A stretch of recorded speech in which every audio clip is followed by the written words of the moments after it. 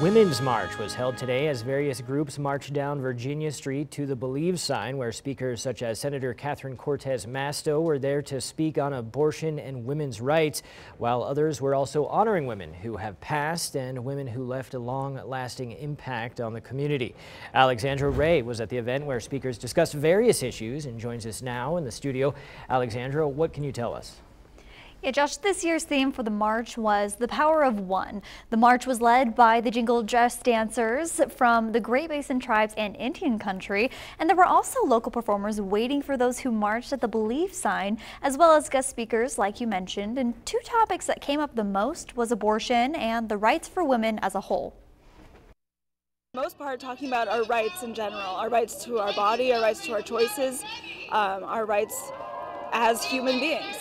And there were also those at the march who were anti-abortion advocates who told me that they were there to protest the protest. They're rationalizing it as their body, which it's not. And basically what they really want as a matter of convenience to them, the right to be able to end a life. And there were others who marched who say they simply wanted to support women, their accomplishments, and ultimately stand up for women as a whole.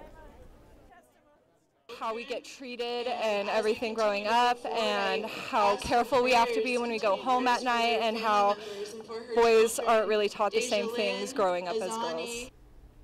And the event ended not too long ago, where there was also a community action fair at the downtown Reno Library. Covering the story, Alexandra Ray, 2 News. All right.